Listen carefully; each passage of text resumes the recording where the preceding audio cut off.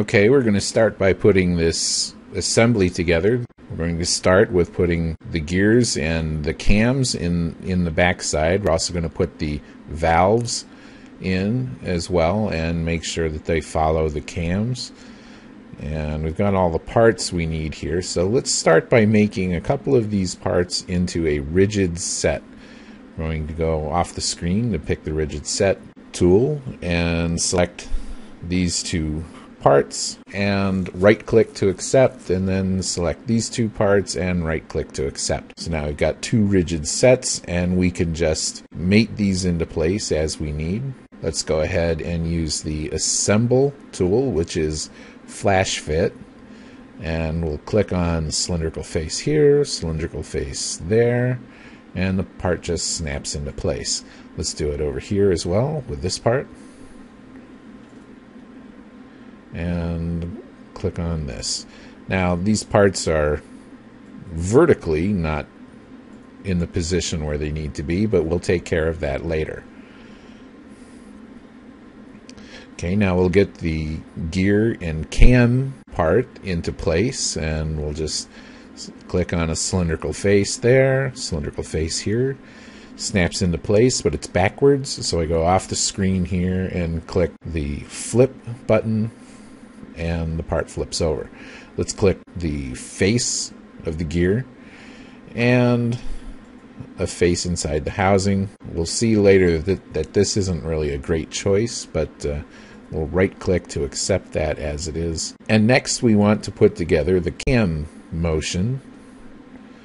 So we'll jump out of flash fit and into the cam mate or relation, and the cam relation is going to tell us to click a face on the follower. So we'll tilt up the display here, click a face on the bottom of the follower, and then we need to click a face on the cam itself. So we'll click on that and right click to accept, and the part just snaps into place. Let's do it on the other side.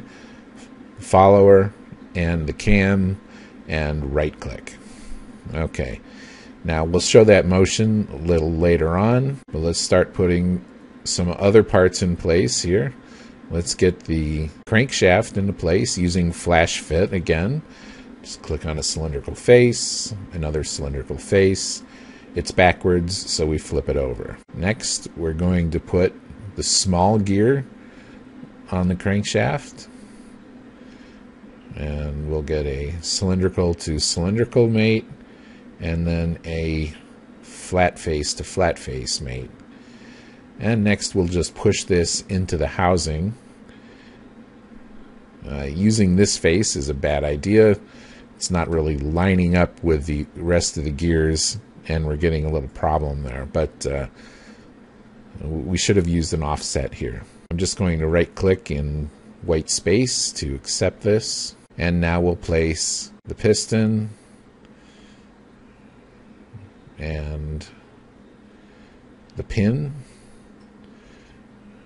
And now we'll push the pin through to the flat face. Notice that it's easy to pick these flat faces from pretty far out. You don't have to get all zoomed in to get the right face. If you use some other software packages, it can be difficult at times to do that. So here we're going to put the rod in place.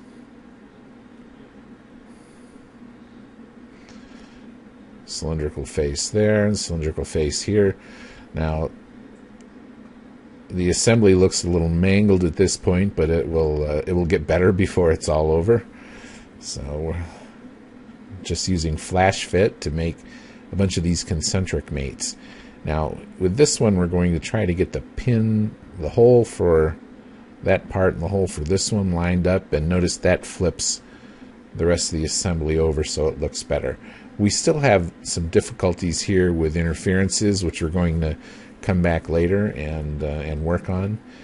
We'd benefit probably from some color differentiation between our parts, but let's just get a flat face on that part and a flat face over here, and put that where it belongs.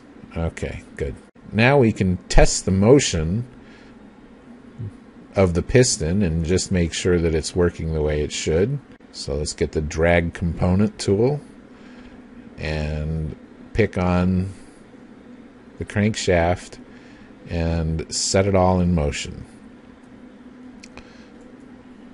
Okay, so that works out well enough. But you'll notice that it didn't turn the gears in the back. So we'll have to remedy that. Let's make a gear relation between the small gear and the large one. And to do this, we select a cylindrical face on the first gear. And one of these smaller faces in between the teeth should work out. And we'll select an identical face on the other gear.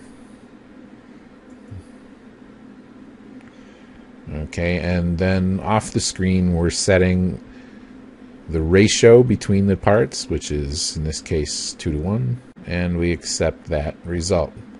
Okay, so now we're going to test the motion again with the drag component.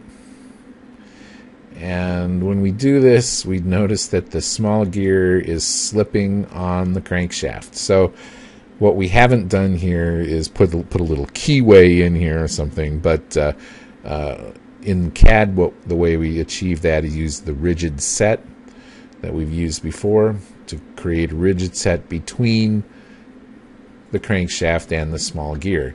Now using drag component, we can set the whole thing in motion, and you notice the large gear works along with the small gear. The piston is working, and if you look in the background carefully, here you'll be able to see it more easily. We set the mechanism in motion, and you'll be able to see the valves moving up and down. Okay. So that's all. That motion is has been put together pretty quickly using mostly flash fit in Solid Edge, but a few extra mates as well. Again, most of these mates came over in the migration, but not all of them.